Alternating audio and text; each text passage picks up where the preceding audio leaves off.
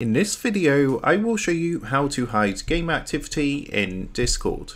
So let's jump straight into it. Now, in order to do this, as you can see, we're currently here on Discord. Now, I just want to note before we continue, you can only do this on the Discord app. You cannot do this on the web-based version of Discord. So if you don't have the app, head over to discord.com and you can download and install the app onto your PC. Now, once you're logged in, what you're going to want to do, if I come down to the bottom left-hand corner and click onto my profile, you're going to see that currently it says I'm currently playing Stumble Guys. Now, to go ahead and disable this and hide my game from showing, what I'm going to do is come down to the bottom left hand corner, click onto this gear icon to go into my settings, and from here what you're going to want to do is come to this menu on the left hand side and scroll down to the activity settings section. In here you want to click onto activity privacy, and all you need to do at the very top is turn off the switch which says share your detected activities with others, and also you want to turn off this switch here which says share your activity status by default when joining large servers. At this point you're going to get a pop-up message, just go ahead and select yes, and once you've done that, if you come out of your settings,